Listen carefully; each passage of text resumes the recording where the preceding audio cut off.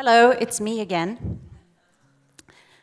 About art centers, they can be really resilient, especially if they're located in suburbs.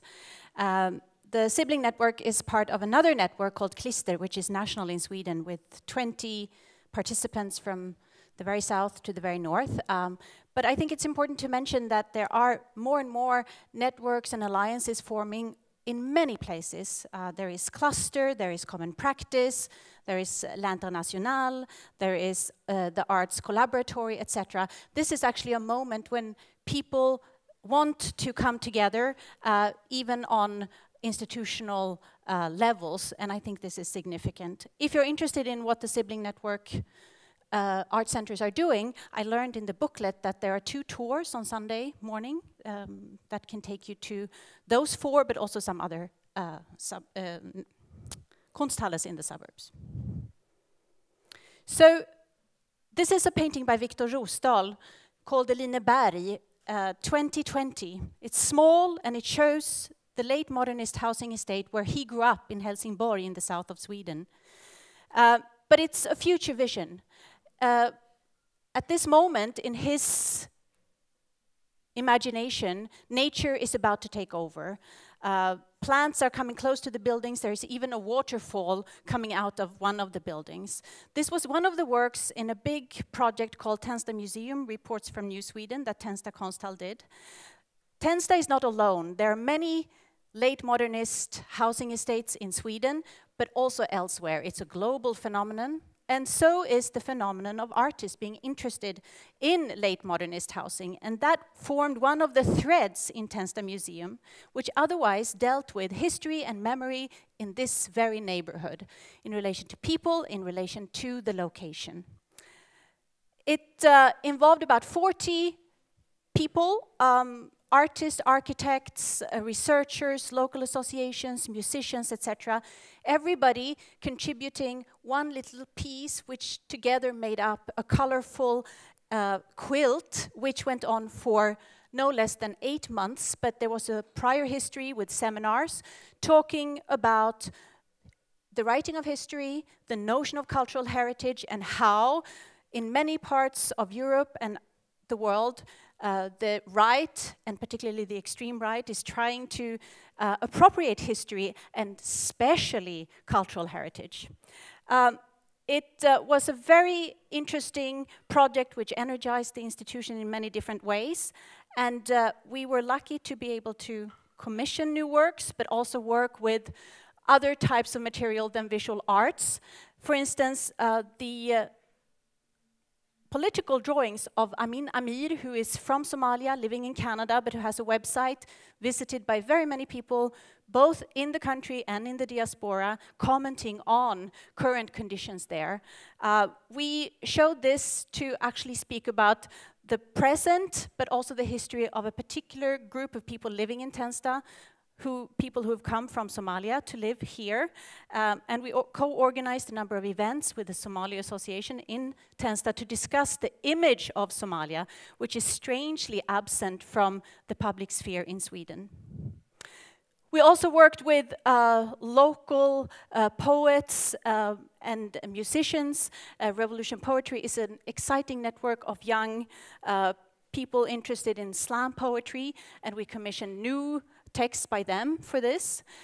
There were 2 parts, a fall department and a spring department, with new contributions, for instance, a selection of the material from the Kurdish Association in Tensta, whereby we could look at one of the biggest and most active associations in the neighborhood.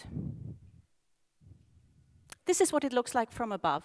Built between 1967 and 1972, 20,000 people live there today. 90% have a translocal background.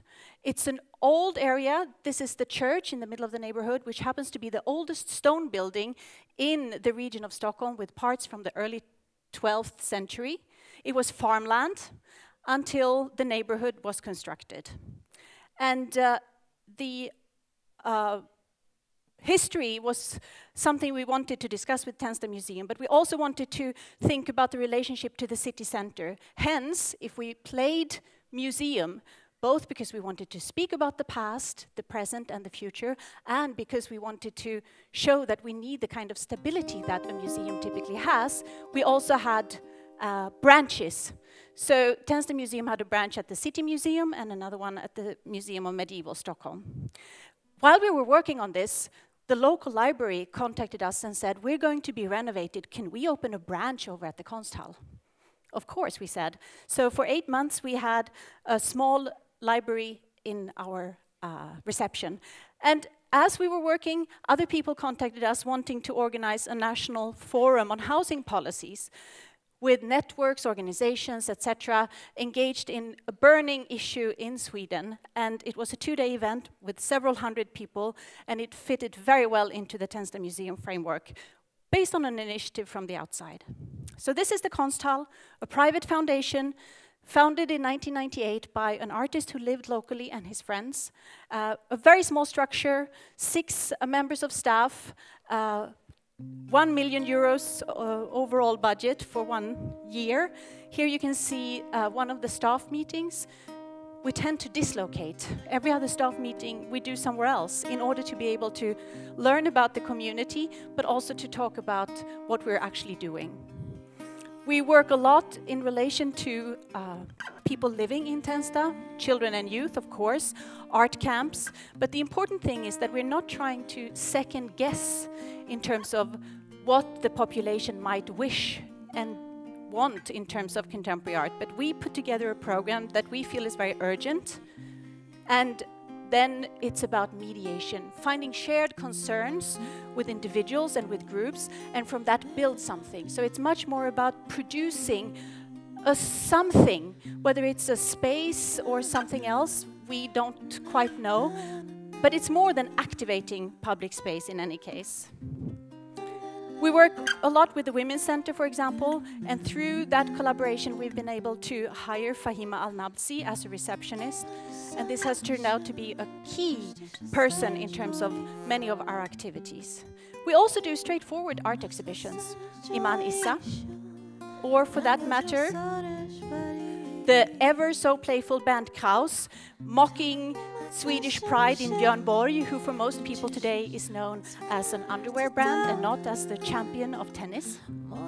And finally, we can also collaborate beyond the neighborhood. For example, with Stockholm Konst on a 1-day amazing performance by Dominique Gonzalez-Förster and Ari Benjamin Myers, starting in the city center, moving on the subway, based on Ray Bradbury's novel, and of course Truffaut's film, Fahrenheit 451. I'm not giving up,